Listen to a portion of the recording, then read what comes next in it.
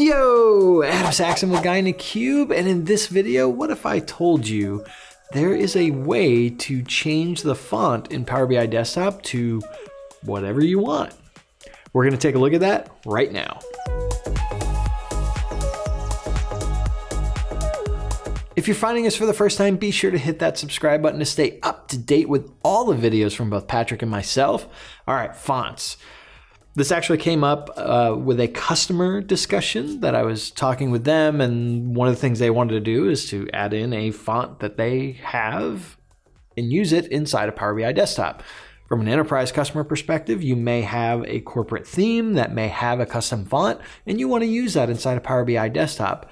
However, when you go inside of Power BI Desktop, wait a second, enough of all this talking, let's head over to my laptop and take a look. All right, inside of Power BI Desktop, when I go over to, let's just say a table, and I come into the paintbrush, come down to values, and if I come down to font family and I select the box, there's a limited number of fonts that I can choose from. From a Guy in a Cube perspective, the font family that I want to use is the Lato font family, but Lato is not in this list. It goes from Georgia to Lucidia Sans. So what do we do? Enter in theme files. So your theme file, you can actually specify a font that you want to use inside of Power BI. So in this case, let's go over to my theme file. The theme file that we're currently using in this file is this one here, and we can see that it is using Segue UI. Segue UI is in the font list from Power BI Desktop perspective, so that should work just fine. So let me change this over to Lato and see what happens. All right, I'm gonna do File Save As so that I have a different one available for me. All right, that's my Lato one. I'm gonna come over to Power BI Desktop. I'm gonna go over to View, and our themes here, I'm gonna choose the drop down and then go to Browse for Themes. I'm using the new ribbon look, which is what you're seeing on the screen right now. This may look different for you where you have like a select theme or something on the ribbon bar. If you haven't enabled the preview feature for the new ribbon, as of the recording of this video, it'll look a little different. So just know that I've enabled that preview feature and that's what you're seeing on the screen. All right, so let's go to Browse for Themes. And we'll go to Desktop, Demo, and then Lato. All right. And you'll see that it does look like a change. It's a little hard to decipher. So let's go a little extreme so that we can really tell if this worked. So I have a Word document here with just some fake text inside of it. Let me just go pick a font that will absolutely stand out. So in this case, let's do Algerian. All right. Oop, gotta select all. That would help. We'll do Algerian. That's gonna stand out, right? All right, so that looks good. Let's go back to our theme file and put in Algerian. All right, we're gonna do Save As again. Algerian, save. Now let's go back to Power BI Desktop and we'll change to this new theme file. Go Browse for Themes and we'll choose Algerian. Bam. Look at that. I'm actually using a font that is not included inside of Power BI Desktop, but it is working inside of the report itself. Now, some of you are going to be asking, oh yeah, that's great, but what? This is just in Power BI Desktop on my machine. Let's go ahead and publish this to the service. Let's go back to Home. We'll go to Publish, and I'll put it in my demo workspace. All right. Now let's go ahead and open it up in Power BI, and bam. It works in the service as well. A couple of caveats.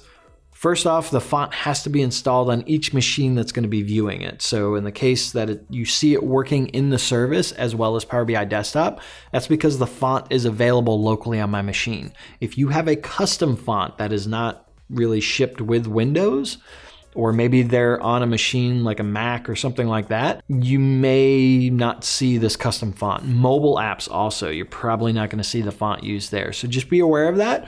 It should default back to the base font from a Power BI perspective. The second caveat with this is not necessarily supported, right? So this is not something that was necessarily intended with Power BI. If custom font support is actually something that you want to have available, be sure to go to ideas.powerbi.com and let your voice be heard. So if you do go down this road, just know if there's an issue with something that you're not going to get support for it from Microsoft itself. However, it should work on, from a Windows perspective especially, but it should also work on cross-platform as long as that font is in place on all of the machines. So you may have to distribute it from an enterprise perspective. If you're sharing it with someone external, as long as if they have the font, it'll show up. All right, so you saw me modifying the theme file. Let me just give you a quick tip on how you can go do this quickly as well. If you go to powerbi.tips, these guys have an awesome tool to help you generate theme files. One thing I noticed is they have a new one available.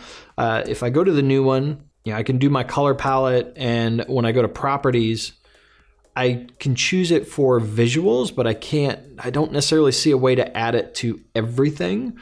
Whereas if you go back to the old version, if you go to tools and themes with JSON, this is the old version that they had. This one actually allowed you to do a global setting for all visuals, which let you set that font family. So there you can go ahead and do this. Although one thing of note is the font family that they have here match what's in Power BI Desktop.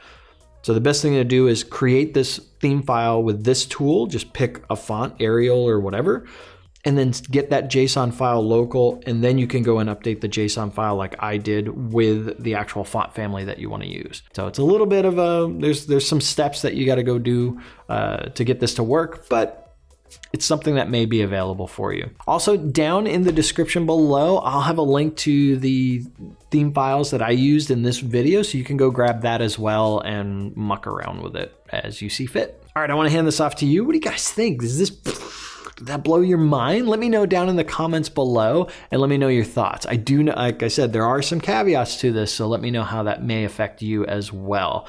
If you like this video, be sure to give it a big thumbs up, smash it if you so desire. If it's your first time here, hit that subscribe button. And as always, from both Patrick and myself, thank you so much for watching. Keep being awesome, and we'll see you in the next video.